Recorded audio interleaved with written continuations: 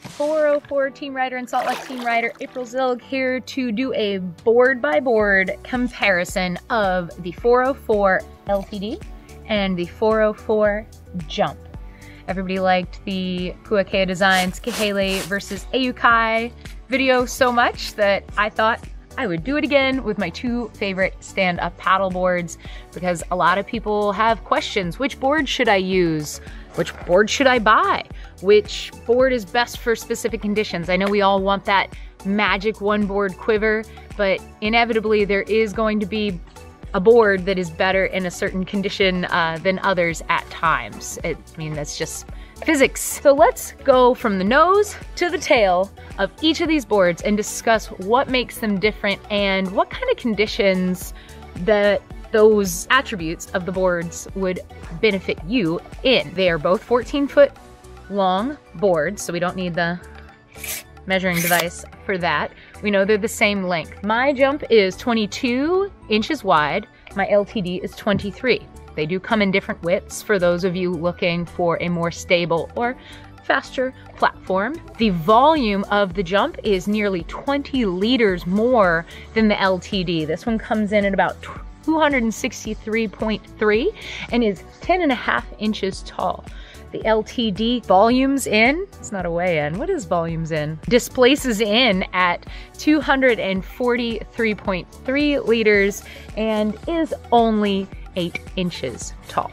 So let's look at the noses of these boards. And the nose of this dog, oh God, the nose of that dog just got me in the nose. Excuse me, thank you. We have nice piercing bows on both the Jump and the LTD. But of course you're gonna notice, if you come over from the side here, you're gonna notice the rocker on the LTD versus the Jump. You're also gonna notice how this one is flat and this one has like a really pronounced heel. It's about 6.5 inches. Ooh, about 8.5 inches. So we've got about 2 inches more height on that Jump. When I would paddle in very choppy or challenging conditions, if it's in the ocean and you want to get in and out through the surf, I'm going to take the board with more rocker, hands down, not even a question. If I want to charge upwind, I am going to take the Jump. If for some reason there was a lot of quartering or crosswind, that might lean my decision over back to the LTD because it's not as tall and you're not getting as much of that wind push, but at the same time, this nose being more engaged in the water might prevent some yaw of your craft. So it's a hard call. Upwind paddling, choppy conditions paddling, flat water paddling, I'm gonna default to the Jump. Surf zone paddling, downwind paddling, like light downwind. Danny likes the Jump.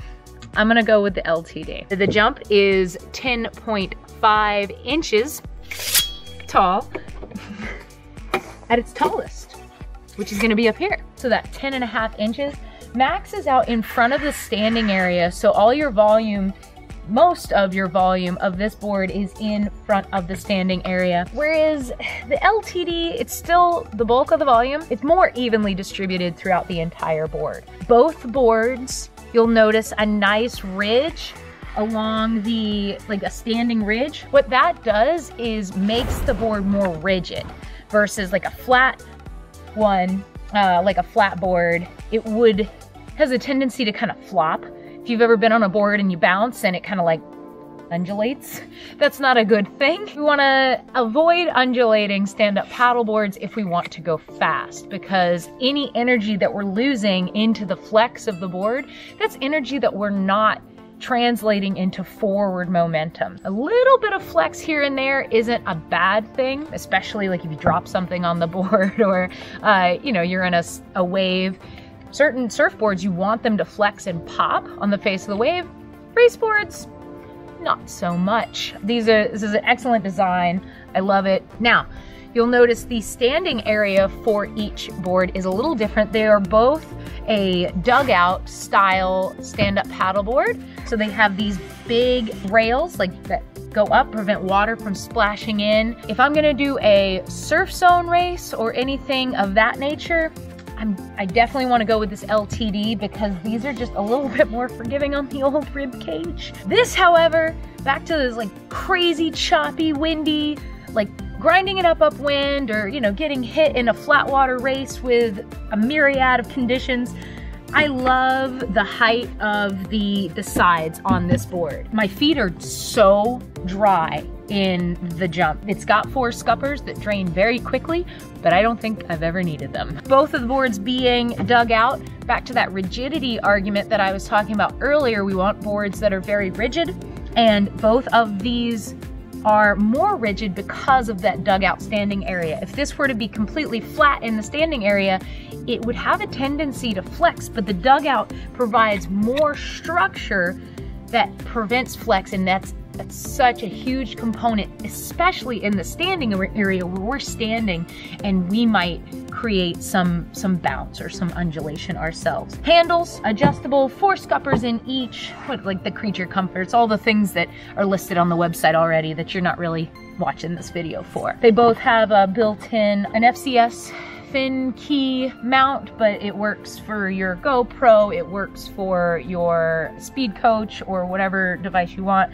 Got the vent plugs so that if you leave it out in the sun, don't do that. If you leave it out in the sun, it gets a little too hot. It's not gonna, I mean, if you leave it out long enough, anything will delaminate, but hopefully it is definitely gonna bubble and off gas here. A nice new upgrade on the jump because it was built for flat water racing conditions. I believe Danny installed a leash plug right here in the standing area, so his leash didn't have to go all the way to the back. Another thing I really like about the jump is the scupper covers on the exterior.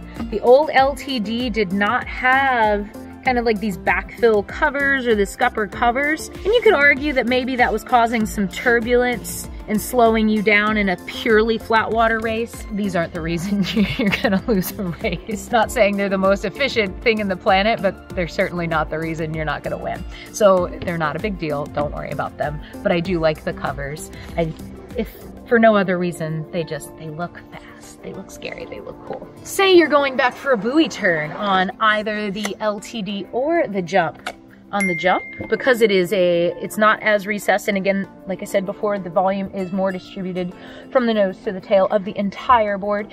It ramps up oh so gently to its maximum height, and it's just a nice gradual linear step up that you don't even notice when you go back for that buoy turn. Really easy to sink this tail, not a whole lot of volume. I like it, it surfs really well.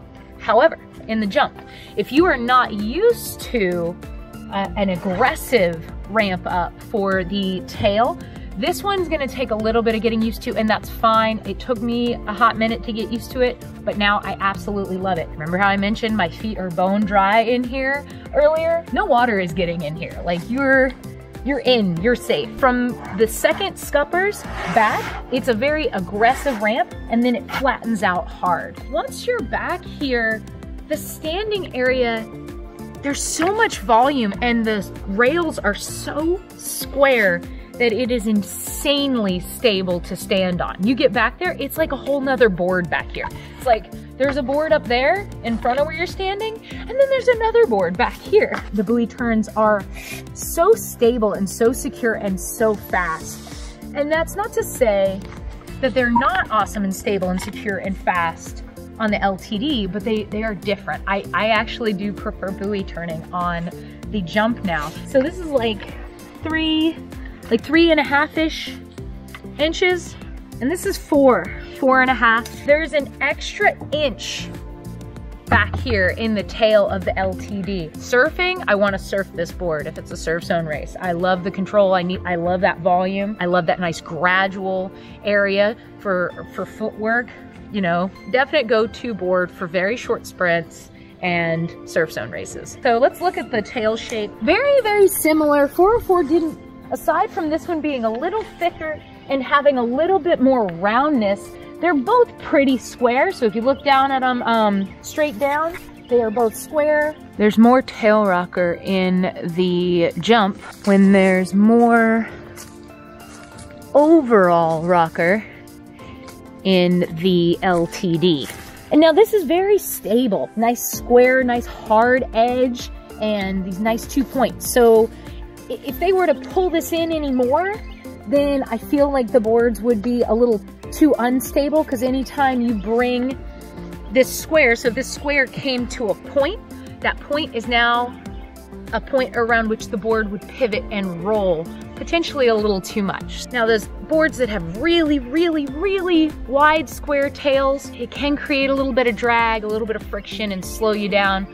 There's some fancy things that some boards do underneath the square tail to make it like a pintail and a square tail at the same time, but that is neither here nor there and is a topic for another day. Deck pad, standard on both, they're actually identical. Let's flip these guys over because that's where this gets really exciting. Oh, they're upside down, yay! All right, now let's take a closer look at the nose on the jump to my left, the LTD to my right. You can really, really see that pronounced heel versus the LTD, it's almost perfectly flat. Now the jump continues that pronounced keel until right in front of the standing area, it flattens out. LTD, flat the whole way. Let's look at the rails real quick before I get ahead of myself. Traditionally, now this is a generalization, there's times when this statement is not true. Round rails are fast and square rails are slow.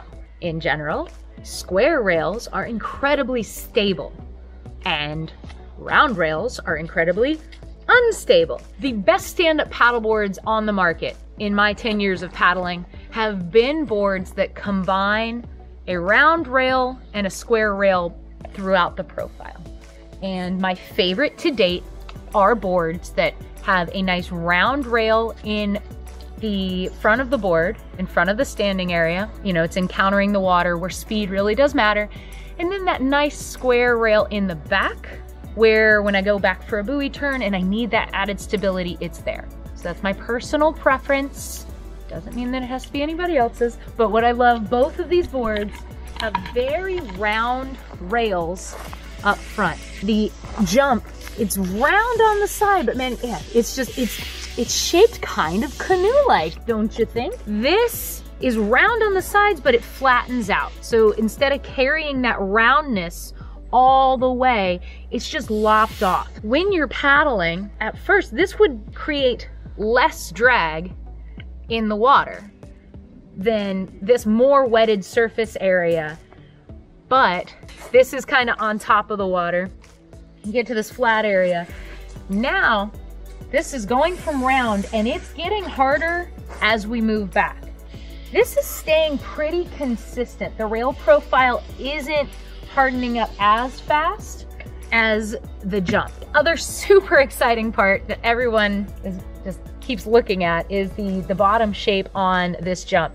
So after we have that really engaged keel, that kind of long canoe shaped nose, we have that flat area, which helps with stability. But what you're getting is kind of like this water. I'm gonna butcher the explanation of this because I was one that used to think just more wetted surface was always a bad thing, that more wetted surface meant more friction, which meant a slower craft. And with the jump, that is not the case because of the concave in the middle and the way that the water comes off of this round area here. It comes up and it almost facilitates lift as it heaves up under the board. So as the water comes off the nose, the water that's under the board follows the contour, hits this little flat area, and whoop, whoop, that's like a magic carpet of awesomeness. Let's look at the standing area. So this double, it's almost like two hulls. But this concave area right where you're standing on the jump, it's so stable right through here. And it is 8 inches tall in the standing area, and that is the 22 inches wide. So wetted surface would be 22 inches wide. It's obviously, it tapers in just a little. It's about like 5 feet in, it gets to its widest point, and it maintains that for probably like 3 or 4 feet. The LTD, again, flat, flat, flat, flat all the way through. Incredibly stable board. Flat, slick, fast. I like it. 23 inches. When you get to the standing area, it gets wide quicker. Similar profile thus far. So it's 23 in the standing area and 6 inches tall. In my time trials so far, if it is a sprint, like off the line, the LTD is definitely faster. So it's flat underneath. And if you have the power to do like a maximum speed like we did in the APP Fast Track, this board is going to hit a higher top end speed. So in my time trials, anything under 200 meters, this board is regularly faster. The jump, however, in those shorter distances with maximum power, not hitting the same top speed, but once you get into any time trials that are 400 meters, 800 meters, 1600 meters being a mile, this board is consistently faster for less effort in the flat water. I do feel like this board accelerates more quickly, but this one has the capability of hitting a higher top end speed, which makes it feel more stable in the face of a wave too. So this one, because it doesn't hit a higher top end speed when you're paddling it with your own power in the flats, it can feel a little unwieldy in the surf zone. It's not a surfboard feel, whereas the LTD definitely has more of a traditional surfboard feel. Speaking of surfing, let's look at these fins. So as you come to the back of the jump, the concave becomes less and less pronounced. It's still a gentle concave where the fin is, but then it flattens down and there's actually, it reverses and does a little convex right there at the end. The LTD goes into a slight concave at the tail. So there's just a little bit of a concave, a little bit of a dip there. The fin on the LTD, you can put it up as far as 10 inches from the tail. I usually put mine in at around 8. The furthest forward that you can put the fin into the LTD is at about 22 inches. So that's where the front of this one is. You've got anywhere from 1 foot to 22 inches, 1 foot 10 inches. However, in the jump, my goodness, great googly moogly. Look at that. It's from 19 to 29 inches. So it's in there at around the 2 foot mark. That's not even, the other one's like over here somewhere. What does that mean? Why does that matter? For me, I like buoy turning this board better, and it might have to do with the fact that I don't have to get my foot as far back. Your most efficient buoy turns happen when your back foot is placed over your fin. So I have to get back further on the LTD to have a successful buoy turn. However, in the surf zone, I want my fin further back because I want to have more control over my board when I'm stepping way, way back on the tail, especially for those big, steep, giant waves that you have to run all the way back to the back. I don't want to lose control. I don't want my fin to be in front of where I'm standing if I'm in a situation like that. Also, tracking. The jump was built to be a flat water machine, super fast in the flats, and having the fin further up is going to help the board track straighter, and it's going to yaw just a little bit less. I'm sure that its position with relation to the concave means something too, but that's beyond my physics degree capabilities. That would be somebody who finished their physics degree. How wide is the standing area of each? 19 inches inside the cockpit of the jump. 19 inches inside the cockpit of the LTD. The jump is narrower, but has the same standing width in the cockpit. How high-endy.